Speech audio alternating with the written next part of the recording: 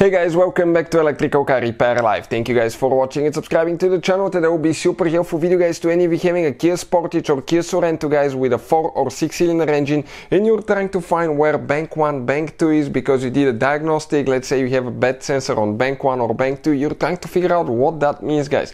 Stay with us, we'll explain everything as we go. That should work on any generation Kia Sportage or Kia Sorento guys. You don't need to remove your engine out of the vehicle, but with the engine being out we can clearly show you all the repairs on it. We'll be making hundreds of videos that can potentially save you thousands of dollars, and we can show with a great detail how to fix your car for free. So let's explain about bank 1 and bank 2 in today's video and teach you what you need to know about that stuff. So this should work on Kia Sportage and Kia Sorento different years. For instance, they start using it in early 2012 all the way to 2016-17 depending on the market guys. That's a 2.4 GDI engine. So before we start, let me introduce you to the channel. Every single car we get at the garage guys, we take them completely apart and we make at least 200 to 300 free repair videos. Why we do all that? Simply because our mission in the shop is to save you as much money as we can. All we need in return, please subscribe to the channel, like the video, that way we can keep providing this free information to you. Also guys, if you want to buy parts or tools for a really good price and quick shipping as well, check out the link in the description of the video below and you can see where we get all our tools and parts from. Specifically, this is an engine out of a 2013 Kia that we'll be demonstrating on. And with that being said, okay, if you have a Kia guys or other vehicle, check our main channel Auto Repair guys. We have videos that have helped more than 120 million people guys that can save you thousands of dollars. So let's start on it now. So this is guys the engine right here. This is a 4-cylinder engine. We'll explain about a 4 and a 6-cylinder engine. So with that being said guys, okay, before we start, many of you ask me, since this is this channel we post quite a few diagnostics videos, what tool we recommend for diagnostics, what scanner. That's the one right here. I'll put the link in the description of the video below for more information and where you can get it from and check the current price.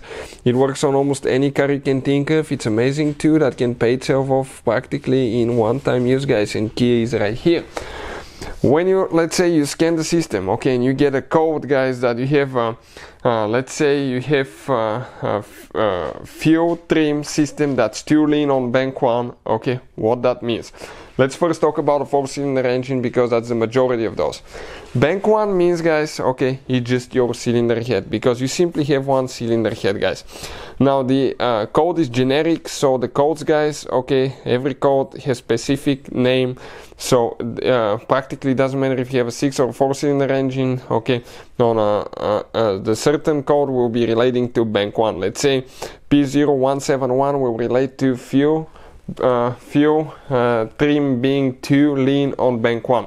So for 4-cylinder engines you don't need to know anything about bank 1 and 2. Everything is bank 1 because you have only one cylinder head guys.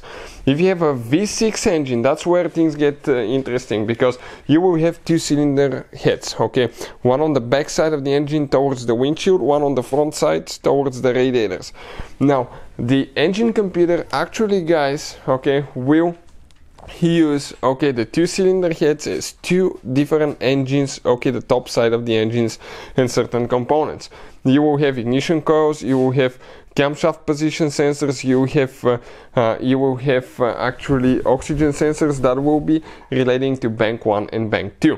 And in order to distinguish between the 2-cylinder heads, okay, you have bank 1 and bank 2. But where is bank 1 and bank 2? Bank 1 is guys facing, okay, the cylinder head closer to the windshield.